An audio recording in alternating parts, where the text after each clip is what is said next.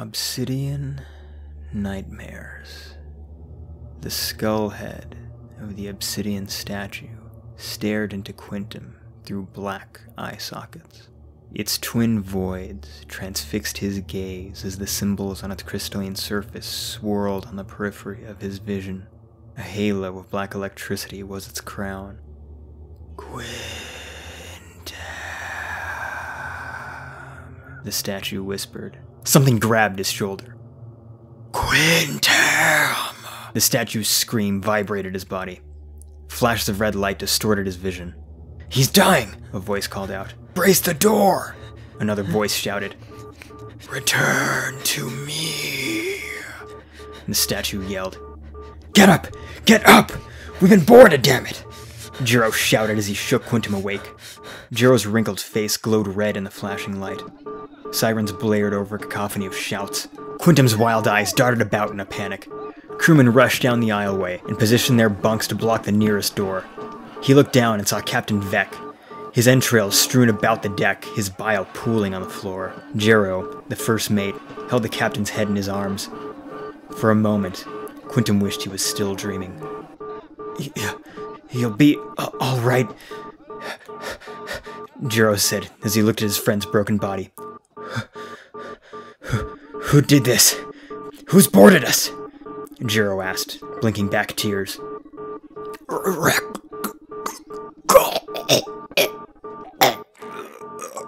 The captain rasped before choking on his own blood.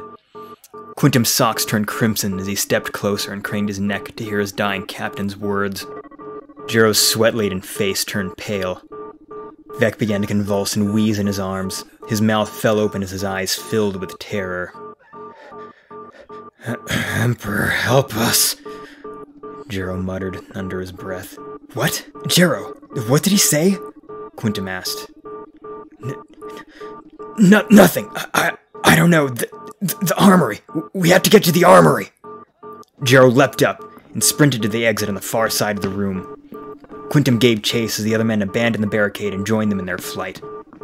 He was catching up to Jiro when the ship jolted, throwing them all to the deck. The lights and sirens cut out, and total darkness fell over them. A screech of tearing metal echoed through the crew quarters. Red emergency lights flickered to life.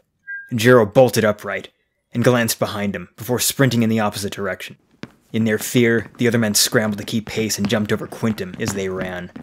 Quintum's head throbbed as he pulled it off the floor and propped himself up on his elbows.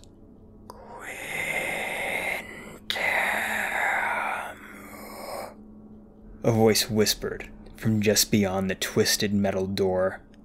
A large, humanoid shadow danced in the flickering red lights. A pair of four-fingered hands grasped the doorway at the end of the hall. Quintum stood, his eyes transfixed by the shadow that lurked just behind the door. Come here, Quintum, it whispered. He staggered forward, head swirling. He moved, but his actions didn't feel like his own. You want me? What are you? Quintum thought. Come and see. Be not afraid.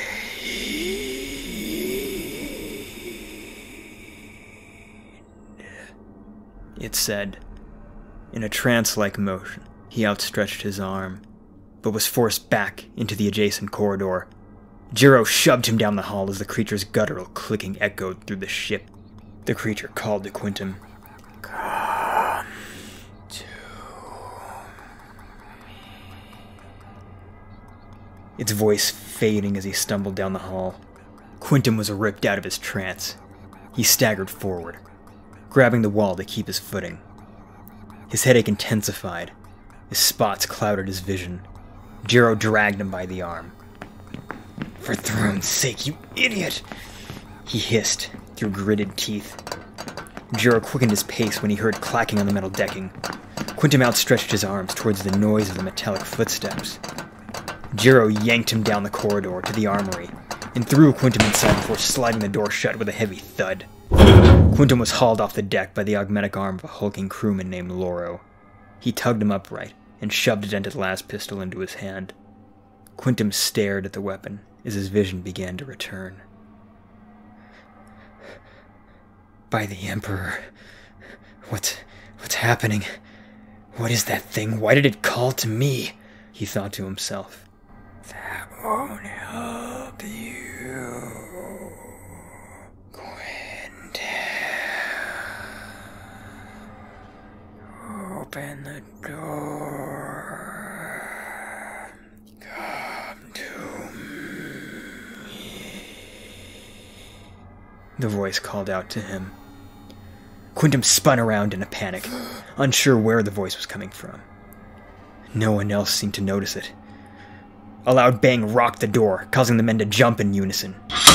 Open the door! The voice screamed out. A faint urge to open the door struck him. He considered stepping toward it, when Loro leveled a mining laser at it. Two other crewmen covered his flanks, as Jiro readied his rifle to cover them. Quintum stood still, knowing they wouldn't let him get close to it. Screeching seemed to erupt all around them as the banging intensified. Quintum jolted and fumbled with his last pistol before managing a twitching, dead fish grip on the handle. Quintum noticed a pattern in the cacophony of noise. It was difficult to discern at first. But then, the screeches grew louder and more painful, until the message was all but forced into his skull through pounding ears. The statue. Show me. It said. There was a screech of metal being rent. The men's eyes darted around the room, looking for its source. Loro looked up, but it was already too late. An axe smashed through his skull, cleaving his head in two. A large, dark shape followed the axe through the ceiling's rusted maw. It used all four of its arms to free the behemoth blade from Loro's sternum. Its obsidian armor glinted in the bloody light. Quintum stared at the bolt of black electricity that crackled from its helmet. The crystal statue flashed into his mind's eye, and the creature turned to meet his gaze. It had no eyes, yet stared deep into his soul. Take me there. It screeched into his brain. Quintum's crewmates opened fire, but the bullets and laser beams burst into violet sparks before making contact with the monstrosity. A bolt of black lightning shot out from its helmet and blew a crewman's head apart. It swung its axe and cleaved through another crewman's neck. Bloody tears rolled down Quintum's cheeks, his face spattered with brains. He stood, motionless, a statue with a pounding heart. Shoot it! Jiro yelled at him as the creature charged. Adrenaline unlocked his limbs, but his fear defied Jiro's order. He turned and ran to the cargo hold beneath the makeshift armory. Quinn! Jiro's voice was replaced by a juicy crunch and the sound of tearing meat. Quintum threw himself beneath a rusted landcrawler and covered his ears. His shaking las pistol tapped against the metal. The creature's claws clacked on each step as it followed the trail of bloody footprints down into the hold. Where are you, Quintum? It asked. The clacking inched closer until it sounded as though it were right beside him. The landcrawler rolled back, exposing the shivering fetus of a man. A warm trickle ran down his legs as he forced the barrel of the las pistol into his mouth. The trigger clicked. Again and again as he sobbed and prayed for death.